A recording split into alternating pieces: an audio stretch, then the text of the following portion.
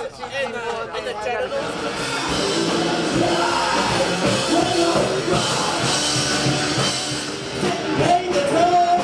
We're the last place that's really stuck to this, the consistency of concerts week in and week out of original music. You can go to any other bar in this town and it's cover bands every Friday and Saturday night playing all the same 80s songs that I wasn't even born in the 80s, and I'm already tired of hearing all these songs. I mean, there's something about the creativity and the drive that brings. It's an entirely different feel.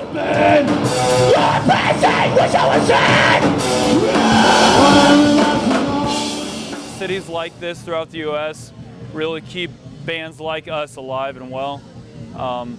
Stopping in a town like this, everyone's excited because you normally don't have shows.